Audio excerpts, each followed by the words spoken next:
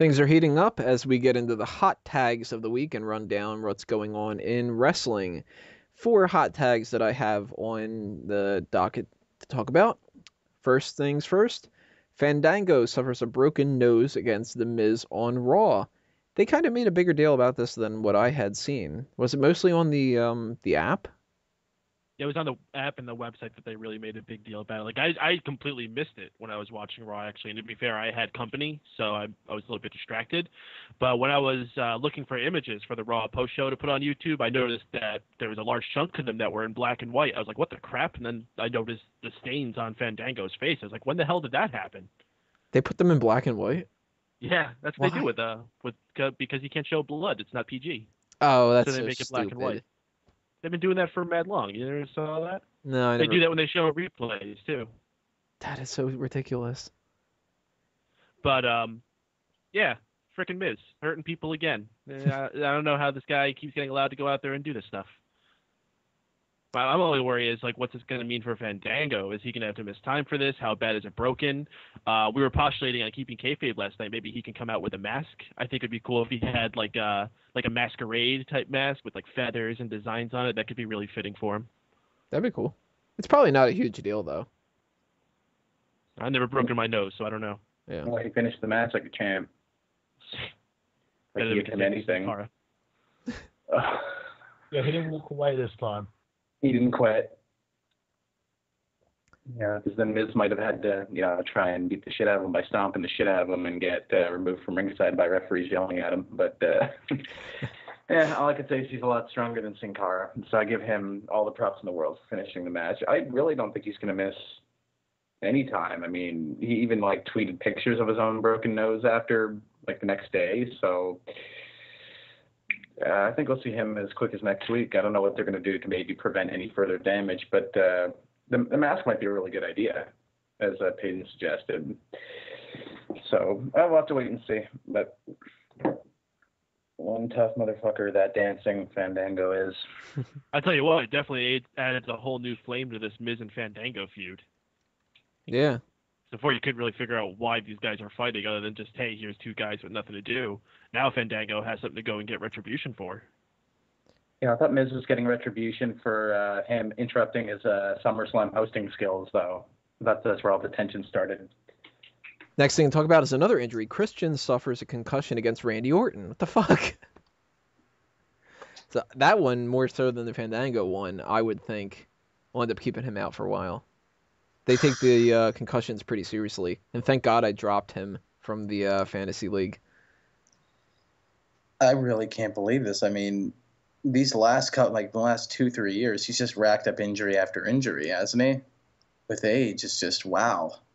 He's never on the roster anymore for more than a couple months at a time. Even when he's not actually injured, they make him seem injured like they did with the Del Rio match. Poor Christian. Or he gets cleared to return, but they keep him off TV because they have nothing written for him, so his recovery seems like it's like a full year. He might be out for 6 months, and they tack another 6 months on because they have nothing for him. It's like breaking news on WWE.com. Christian suffers paper cut, out for 10 months. It'll happen, I'm telling you. Ooh, this ain't what makes good. me laugh about this whole situation? But I just think that people shouldn't take their own theme music literally. When it says just close your eyes, they don't mean the whole fucking damn match. So he needs to see where he's going. what do you think about this, Peyton? I don't really have much of an opinion. I was never a huge Christian fan. I think he got his big match of the year. I think if he needs to go away for a lot of while, it's a shame. That only because they're so shorthanded at the moment. They got Cena out, they got Sheamus out, they got Kane out. Having another big name like Christian, who is a reliable person that they can send out there and go out and have match of the night with Randy Orton when they need him to, no problem. So I guess he'll be missed, but like I said, he had his big match of the year. It's not like he was going to be going into any more title matches anytime soon, so it's a good time for it to happen. You're much more of a Buddhist fan? Huh? Oh, yeah. I had to. What the hell? So we went from 2 injuries, and now the 2 other hot tags are about couples, which is very odd. Titus O'Neil is dating Omarosa from the fucking The Apprentice show. I can't see that couple. Wait, who's dating who? Titus O'Neil is apparently dating Omarosa, the total bitch from Donald Trump's first show. Yeah, but you know what you do with bitches, don't you?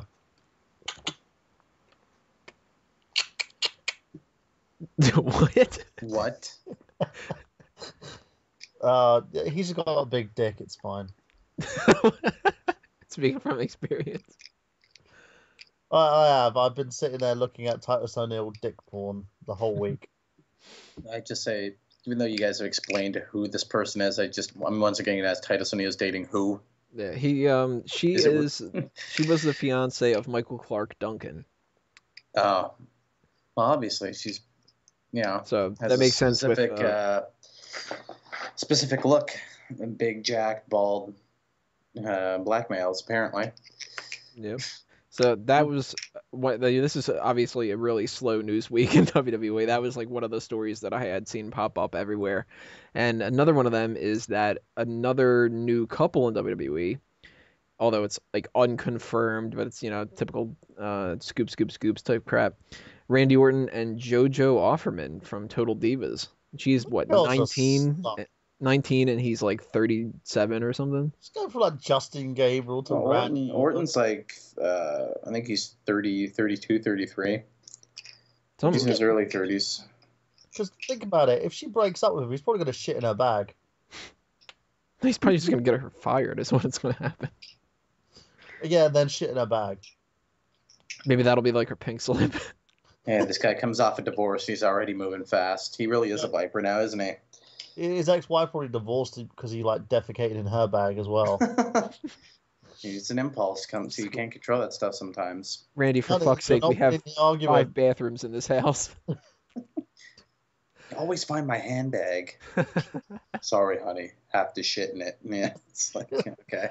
It's like got obsessive compulsive disorder. She takes him, I have to strike. She takes him to a bag store, and out of nowhere, there's like turds in every single bag. I don't get help. I don't know where this started. I don't know if this is legitimate or if this is one of those just ridiculous rumors that happens when you hear everything from Tamina Snuka's dating Darren Young to this person fucked everybody on the roster and all that. Who knows? But really, in the grand scheme of things, who cares? JoJo's not really doing much. Randy Orton's the champion right now, but it's not like JoJo being attached to him is ever going to really help him out. So, what the hell? If they're it's gonna help him out, if you know what I mean. Hey, it's gonna help him out. Something. Yeah. What do you think, Peyton? Good for Orton. I mean, stuff happens all the time. I mean, that's why these women are on the roster most of the time anyway. It's not like they bring these women on to wrestle. I mean, maybe they get 1 or 2 women on there who actually have wrestling talent, mostly just because of who they know. And the ones who aren't in there for that, they're there to be sidearms for the guys. Whether on camera or off camera. They're not there to wrestle. And certainly this girl isn't. We haven't even seen her attempt to have a match. At least they put Eva Marie in a match at Access. What they have JoJo do, singing the freaking national anthem? Ooh. Best of luck with your future endeavors, kid. Braden? Like what, on Orton? Yeah. He moves fast. There we go. Out of nowhere. Gets an arcade blow. All right. Oh, it's awful. All right, guys. I think we're going to take that note and start rolling on to the next part and take a little bit of a break in part 3.